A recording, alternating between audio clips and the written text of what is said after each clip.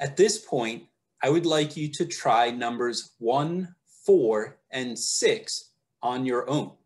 So pause the video, try these 3 problems, and press play when you have finished.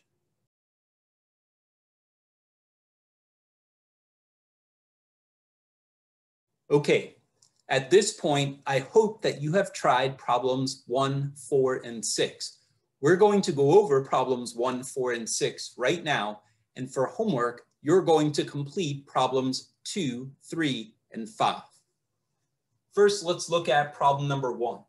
The element copper has naturally occurring isotopes with mass numbers of 63 and 65. The relative abundance for each of the masses is, so now they give you the specific mass here, 62.93 AMU, and we're going to multiply that by 0.692. And for the second example, for the second isotope, we have a mass of 64.93 AMU. And this one has a percent of 30.8. Remember, we're dividing both of these percents by 100. So we get 0.308 for that one. Now let's calculate our 2 numbers here, 62.93 times 0.692 turns out to be 43.5.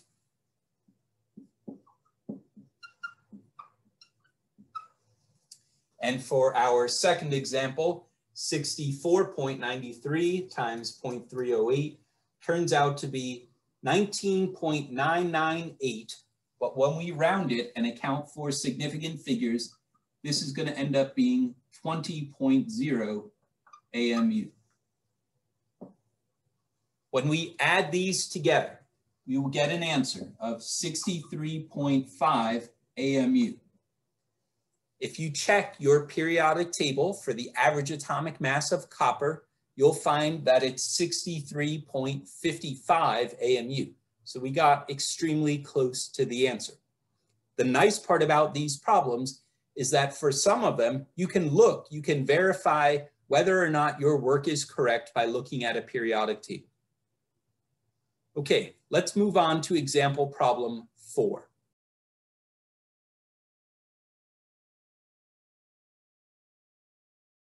Okay, in example problem 4, we're looking at a slightly more challenging problem. This would be expected of an honors level or an accelerated honors level student. Let's read the question. If naturally occurring boron is 80.20% with this atomic mass, 11.009 AMU, I'm going to change our percent to a decimal, and 19.80% of some other form.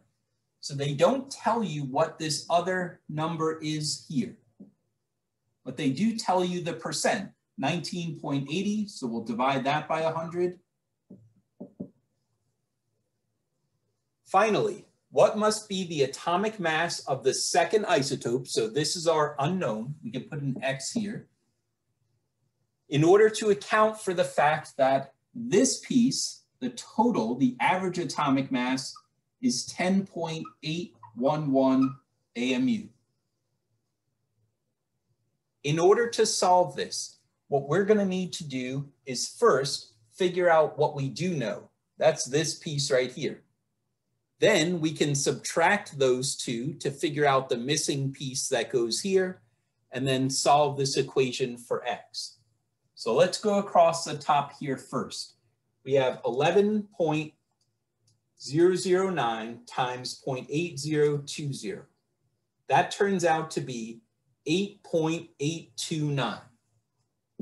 8.829 AMU. If we had both, they would add up to be 10.811. So in order to figure out this piece, the piece that's missing here, we can take the 10.811 and we can subtract out the part that we know, 8.829. When we do that subtraction, we get an answer of 1.982 AMU.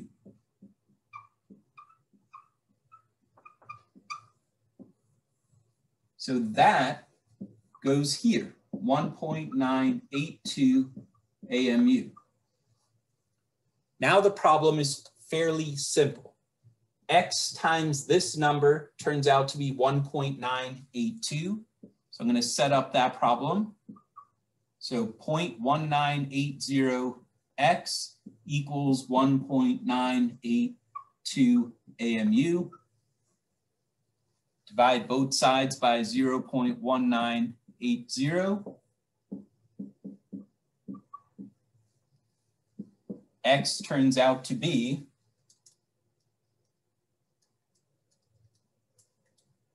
10.01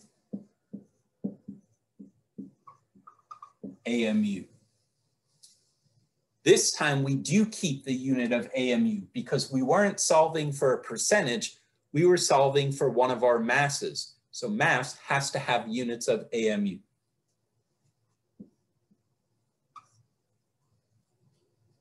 That completes problem number 4.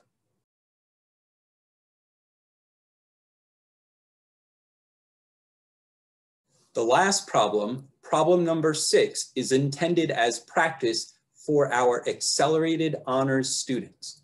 So let's take a look at problem number 6. It says lithium has 2 naturally occurring isotopes, one with a mass of 6.015 AMU, and a second with a mass of 7.016 AMU.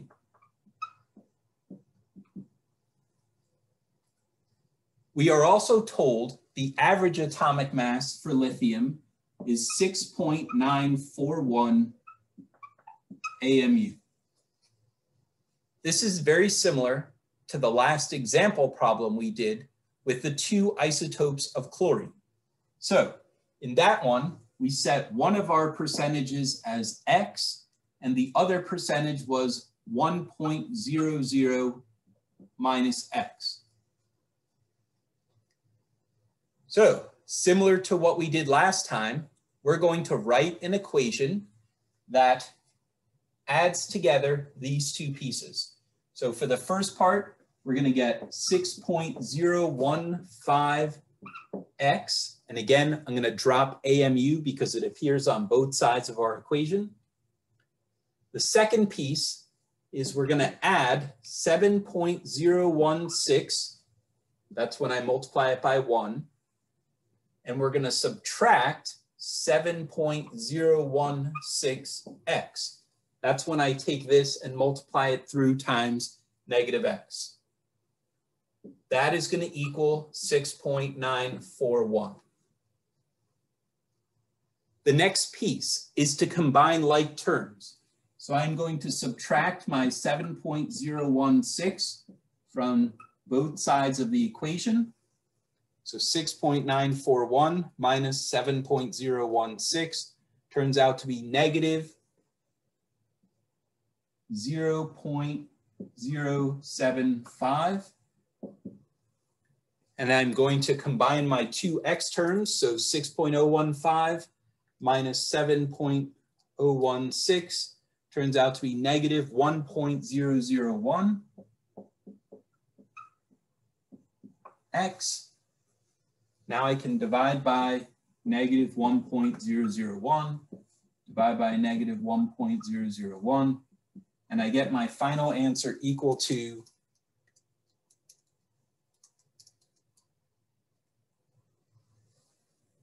0.2 significant figures, 0.75.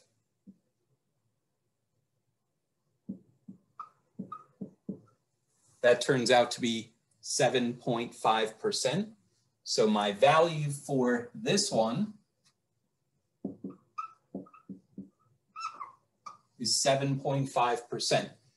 The part that's missing to get to 100 is this one, 92.5%.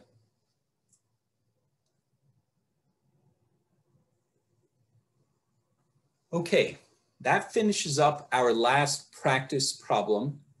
What I would like you to do is, for homework, please finish the remaining problems. So those are problems 2, 3, and 5. Only accelerated honors and honors level students have to complete problem number 5. If you have any questions, please stop by the office hours being offered this week. Check Schoology for details. And lastly, if you are missing any assignments, we are approaching the end of the marking period. Please make sure to get those assignments in as soon as possible. I can't do them for you. I can only help you do them.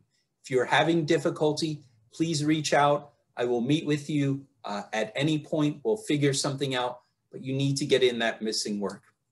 Thanks very much. Please let me know if you have any questions, and have a great week.